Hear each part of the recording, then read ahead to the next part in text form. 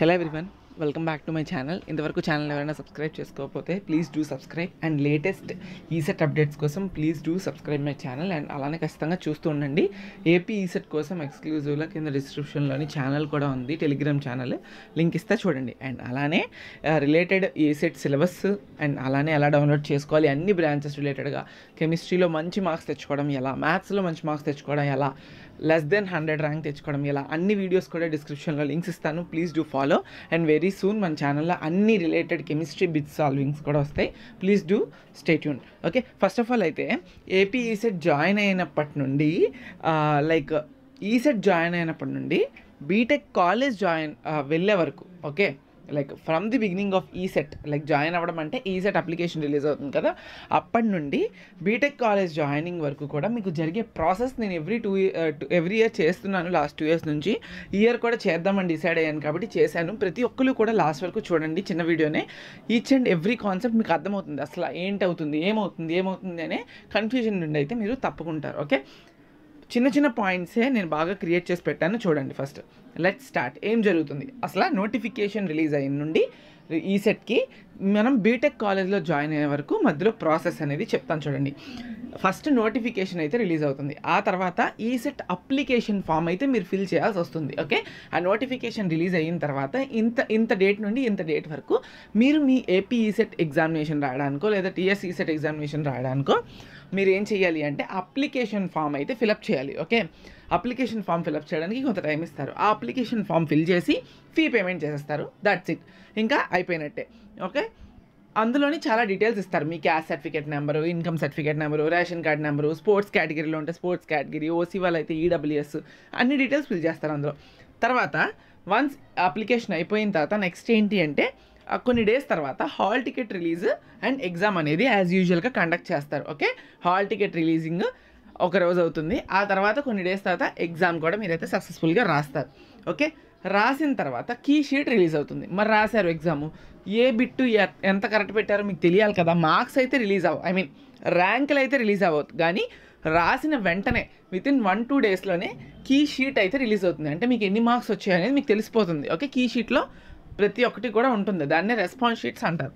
Okay, ఆ తర్వాత ECET results release అవుతాయి. ఓకే, కీ షీట్ వచ్చిన 10 రోజులకు 15 రోజులకి according to your state, AP అయితే ఏపీ, టీఎస్ అయితే టీఎస్, వాళ్ళు డిక్లేర్ చేసిన రోజు ఈసెట్ రిజల్ట్స్ అయితే రిలీజ్ అవుతాయి. ఓకే, ఇంతవరకు ఒకటి. ఆ తర్వాత రిలీజ్ అయిన తర్వాత మీకు ఖచ్చితంగా కౌన్సిలింగ్ అప్పుడు ర్యాంక్ కార్డ్స్ అవసరమైతే ఉంటాయి, వాటిని మీరు డౌన్లోడ్ చేసుకుంటారు. ర్యాంక్ కార్డ్ డౌన్లోడింగ్ అనేది రిజల్ట్స్ రిలీజ్ అయిన రోజే మీరు చేసేసుకోవచ్చు. ఆ తర్వాత ఏంటంటే కౌన్సిలింగ్ నోటిఫికేషన్ వెయిట్ చేయాలి. ఇక్కడే కొంచెం బాధ ఏంటి అంటే కొన్నిసార్లు కౌన్సిలింగ్ నోటిఫికేషన్ వితిన్ 15 days వస్తుంది, కొన్నిసార్లు వితిన్ 1 month కూడా పట్టొచ్చు. అది ఎప్పుడు అనేది మనం చెప్పలేం.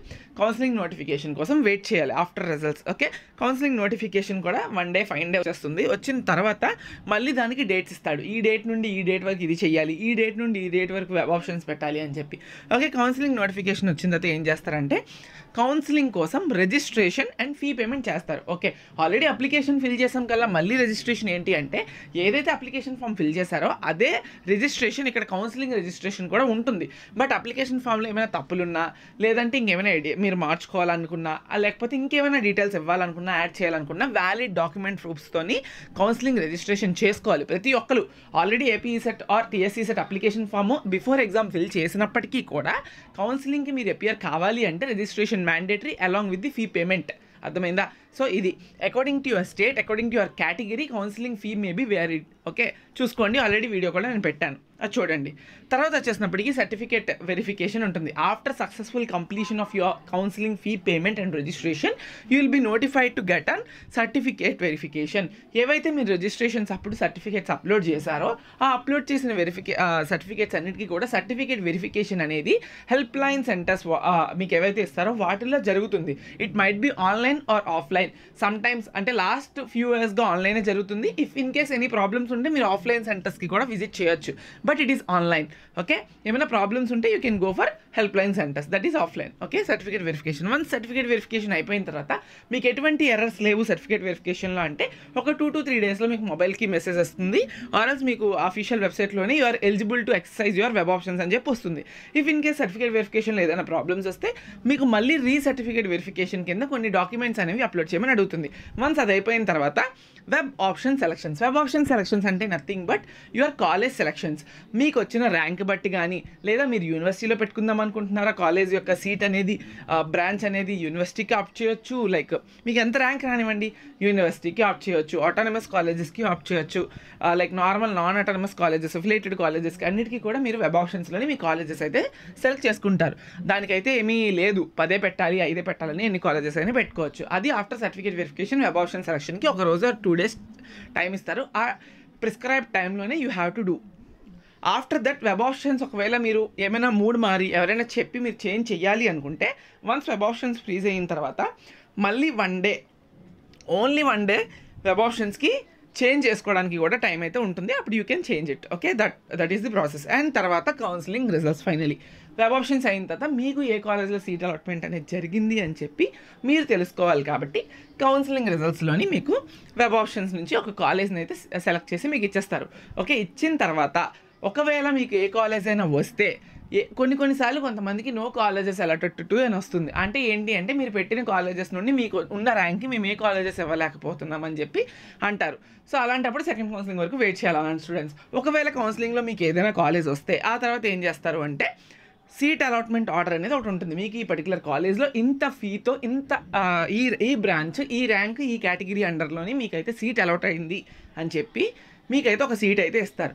అదే డౌన్లోడింగ్ సీట్ అలాట్మెంట్ ఆర్డర్. అంటే సీట్ అలాట్మెంట్ ఆర్డర్లో ఈ ప్రాసెస్ అంతా కూడా ఉంటుంది. Okay, seat allotment order download చేసిన తర్వాత self reporting in online. Self report చేయాలి. I'm ready to accept that college అని చెప్పి ఆన్లైన్లోని మీరు సెల్ఫ్ రిపోర్ట్ చేయాలి. అంటే ఏం లేదు, ఒక బటన్ ఉంటుంది, ఆ బటన్ క్లిక్ చేసి okay I'm accepting to join in this particular college అని చెప్పి you have to do it. Okay, ఒకవేళ కాలేజ్ నచ్చకపోతే ఏంటి అంటే అంత తర్వాత చూద్దాం. ఓకే, సెల్ఫ్ రిపోర్టింగ్ చేయాలి. అండ్ తర్వాత సెల్ఫ్ రిపోర్టింగ్ చేసిన తర్వాత మ్యాండేటరీగా ఇచ్చిన టైంలో ఒక 5 days 1 week టైంలోని కొన్ని డాక్యుమెంట్స్ పట్టుకొని, మీరు ఏవైతే డాక్యుమెంట్స్ ఉంటాయో అన్నీ పట్టుకొని మీకు ఏదైతే కాలేజ్ వచ్చిందో ఆ కాలేజ్కి రిపోర్ట్ చేయాలి. ఖచ్చితంగా రిపోర్ట్ చేయాలి, లేదంటే seat should be cancel. Okay, డెఫినెట్గా క్యాన్సిల్ అయిపోతుంది సీట్. ఓకే, సో అది ప్రాసెస్ కాలేజ్ రిపోర్టింగ్. ఇఫ్ మీకు ఆల్రెడీ చెప్పాను, ఫస్ట్ కౌన్సిలింగ్లో ఏదైనా కాలేజెస్ రాకపోయినా, వచ్చిన కాలేజ్ నచ్చకపోయినప్పటికీ కూడా మీరు ఏం చేయాలి అంటే సెకండ్ కౌన్సిలింగ్ వరకు కూడా యూ హ్యావ్ టు వెయిట్. అర్థమైందా? సో ఖచ్చితంగా సెకండ్ కౌన్సిలింగ్ వరకు కూడా యూ హ్యావ్ టు వెయిట్. ఒకవేళ కాలేజ్ నచ్చకపోయినా, కాలేజ్ రాకపోయినా, ఒకవేళ కాలేజ్ నచ్చకపోతే మీరు self reporting and online reporting చేయాలా అంటే, కాలేజ్ రిపోర్టింగ్ చేయాలంటే yes you have to do. ఒకవేళ కాలేజ్ వచ్చి మీకు కాలేజ్ నచ్చకపోయినా కూడా రిపోర్టింగ్ అయితే ఖచ్చితంగా చేయండి. ఎందుకంటే సెకండ్ కౌన్సిలింగ్లో కూడా మీకు సీట్ రాకపోతే, మీరు రిపోర్టింగ్ చేయకపోతే ఫస్ట్ కౌన్సిలింగ్లో ఉన్న సీట్ క్యాన్సిల్ అయిపోతుంది కదా. So this is what about the video is. So కంప్లీట్గా యూజ్ చేసుకోండి ఈ వీడియోని. మీకు వీలైనంత మంది వరకు కూడా ఈ వీడియోని ఫార్వర్డ్ చేయండి.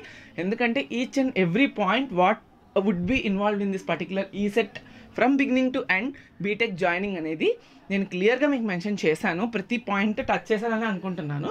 So thank you so much.